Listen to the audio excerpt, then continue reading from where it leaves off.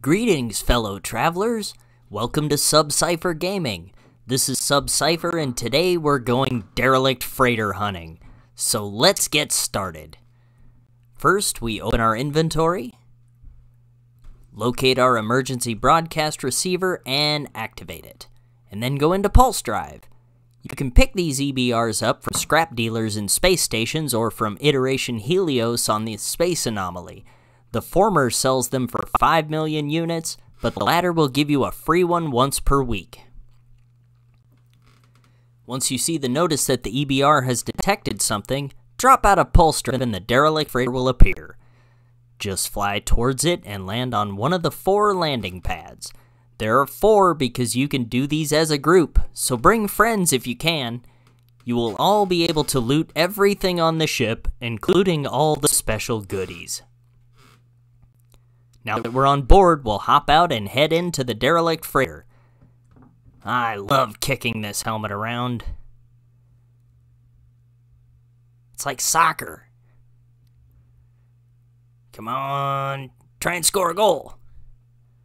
Wait, what's going on? Now you're just target practice.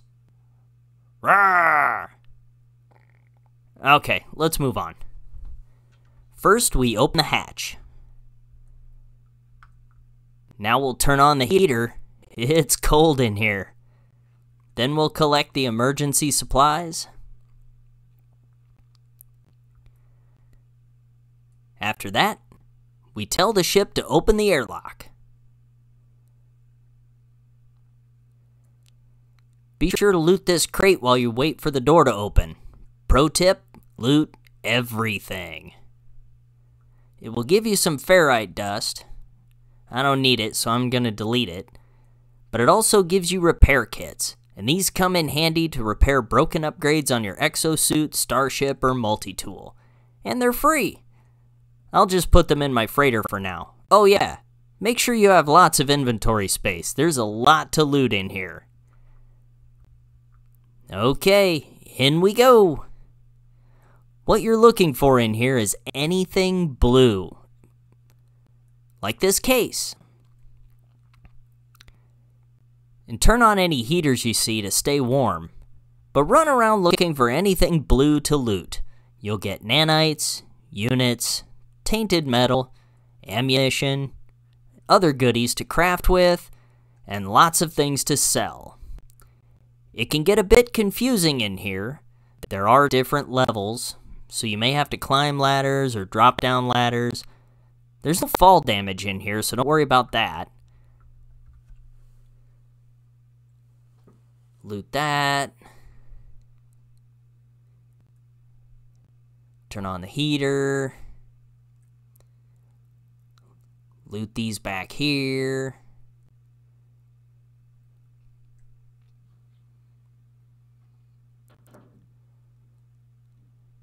Okay, looks like we got it all.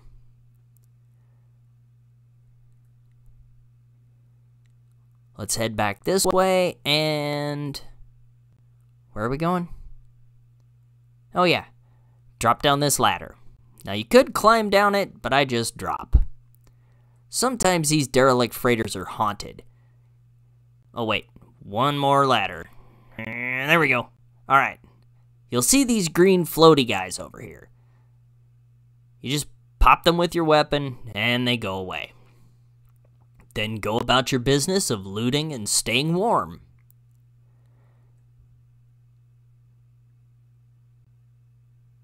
Now notice that door with the 0 above it? These are either cargo storage or crew quarters. They're dead ends, but they contain loot, so don't skip them. You'll know you're going the right way if you go to the doors with the numbers.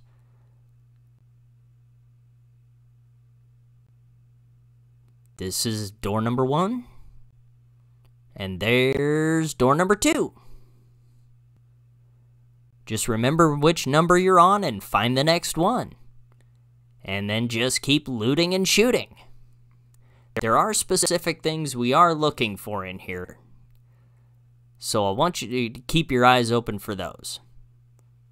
Let's loot this. Loot this. Shoot that.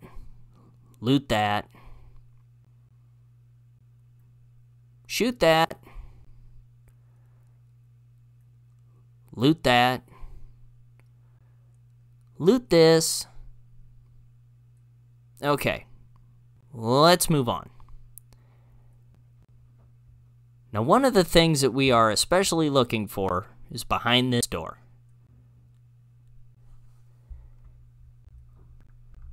It's these data pads. You only really need to find one.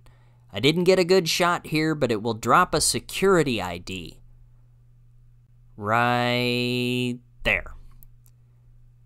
Now, you only need to find one of these, so once you find a data pad that drops that, you can skip the rest. They have a story in them, so read them if you're interested, but you don't have to. The other things we're looking for are these terminals, like the one we saw at the start. This one is the records terminal. Going through all this dialogue will give you the crew manifest. And I'll show you what to do with these later.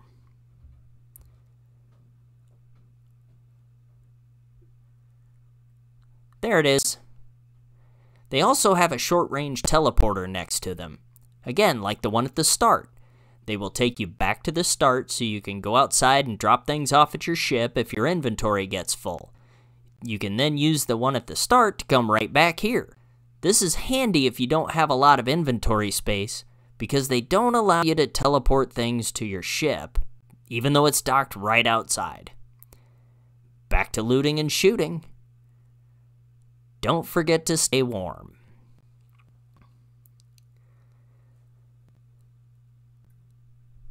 Larval cores, those also refine into nanites. Turn on the heat, loot that.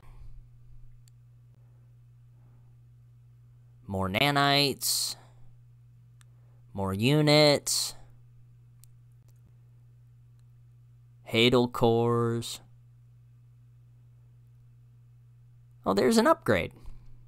Not a very good one, but it'll sell for nanites. More tainted metal, neural duct, more neural ducts, an eyeball. There's a lot to loot in here, folks. And where are we? Let's double check our numbers. Number 4, still going in the right direction. Down this hole. Shoot those.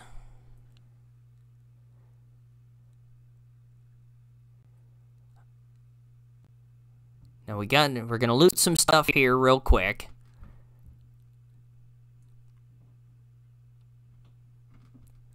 Turn on the heat.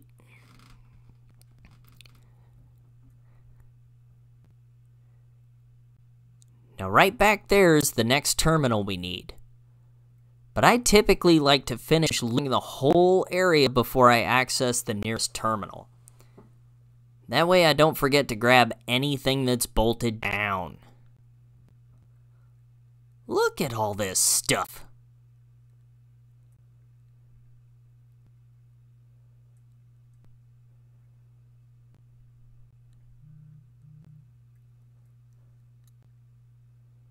Couple more things here. Now, I will say that I don't usually make my money back on these ventures, but the other stuff you get makes up for that.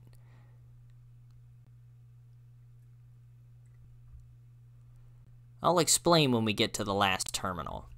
The next terminal is the secure mainframe. This is the one you can't do unless you found these security credentials. So if you get to this point and you haven't found it yet, you may have to keep going and come back. Once you go through this terminal, you can read the captain's log, and then the computer will give you the copy of the captain's log. Again, I'll tell you what to do with these later. You could also take a break and drop things off at your ship using the teleporter here. Just come back when you're done, there's more stuff ahead. And since I mentioned that you can't put stuff in your ship from here, I should point out this apparent bug. You may not be able to send stuff to your starship parked right outside, but you can send stuff to your freighter's general inventory. That's what I do. Especially with the stuff I know I'm going to keep. Like that. And these here. Remember to keep your inventory organized. Put these down here. These are the main things we came for. Well, 2 of them anyway. Still got 1 thing left.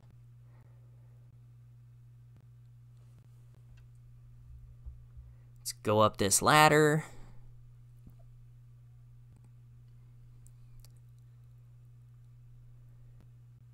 Ooh, this looks like a room with a lot to loot.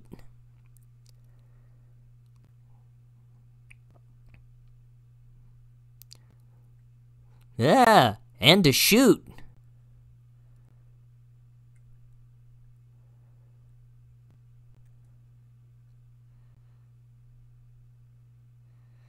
Well, get rid of those guys. And that one there.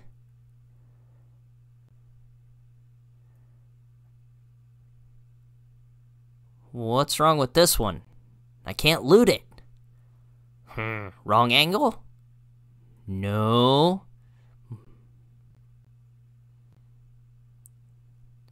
Go away! Go away!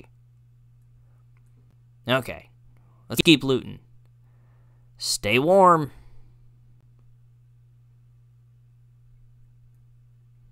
Alright, keep going. Yeah, that one must be broken. Whatever. There's plenty of loot here.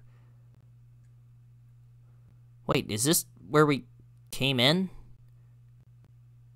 What? No. We came in over there. Okay. That must be where we leave.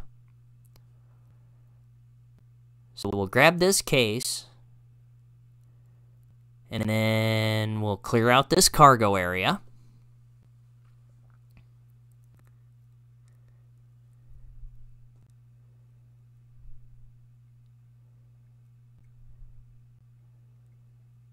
And then, oh, get that locker. Okay, let's go.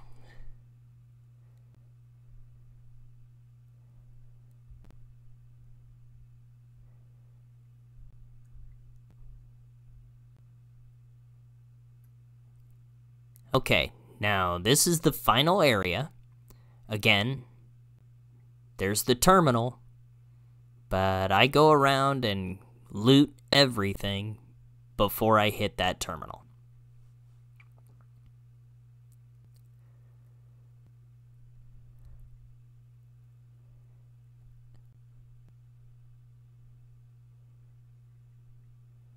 So we'll go over to this terminal. It is the engineering control. There are a few options here, but I came for the cargo bulkhead. I'll explain the other options at the end of the video.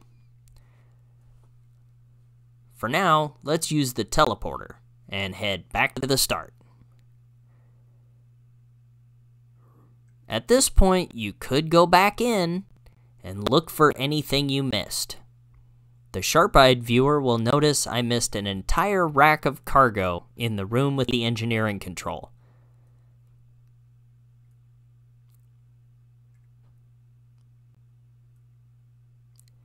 You could do this if you forgot the security credentials or never found them, if you wanted to make sure you got all the loot, whatever, the option's there.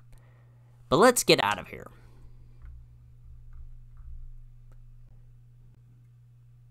Back to the ship.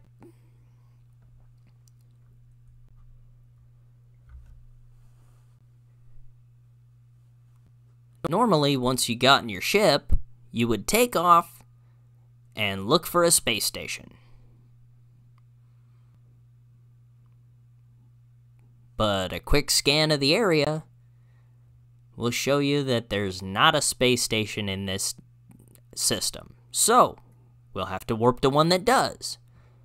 While we're doing that, I want to give you some tips.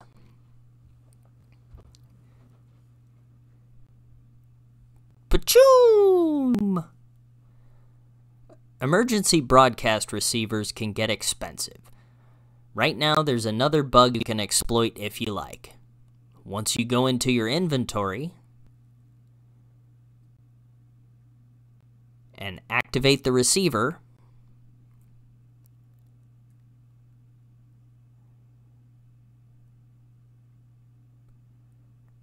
you go back into your inventory and drop it in your personal refiner. This will keep it from disappearing once you get to the derelict freighter.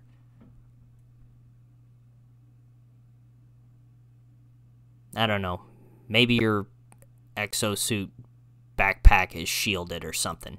I'm guessing it's just a bug and it'll get patched out. Anyway, once you loot the place and you leave, you hop in your ship, take off,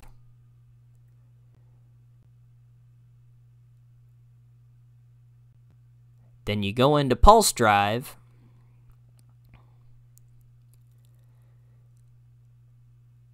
you can open up your inventory, go to your personal refiner,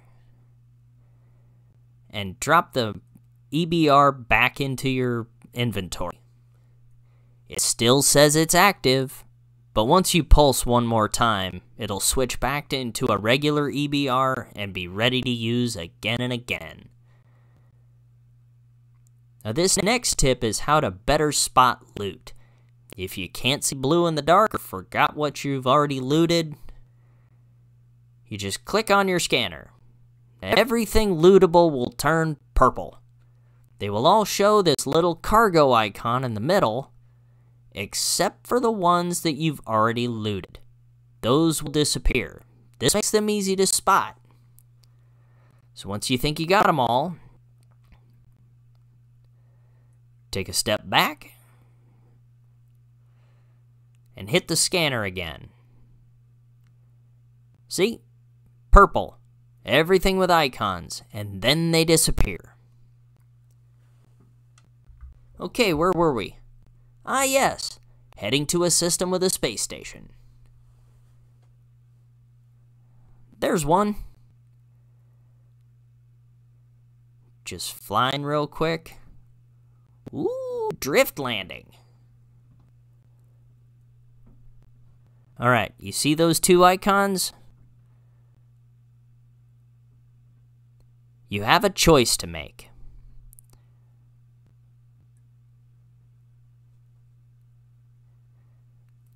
Now, I typically go up to this side to the scrap dealer. He will pay us in tainted metal for the crew manifest and the captain's log.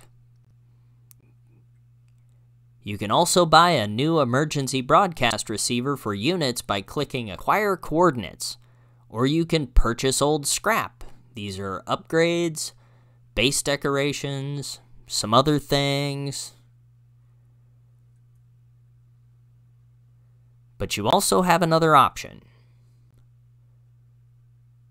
Again, notice that there's an icon on the right. Well, maybe not in that shot. But I know it works. I do have a crew manifest still in my pockets. So we could go up here again and talk to the scrap dealer. And he would buy it from us. But if you're trying to up your status, your standing with one of the races, you can go over to the other side. See that icon there?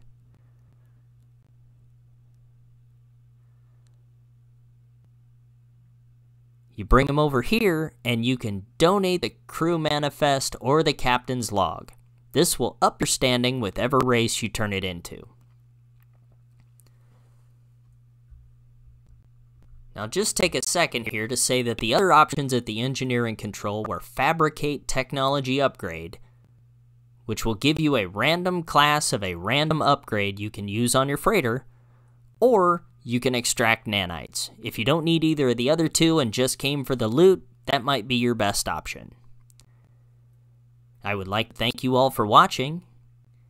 If you like my video, be sure to hit the like button, hit subscribe if you want to see more of my content, and hit the bell if you want to be notified whenever I'm streaming live or upload a new video. Stay safe out there, fellow travelers.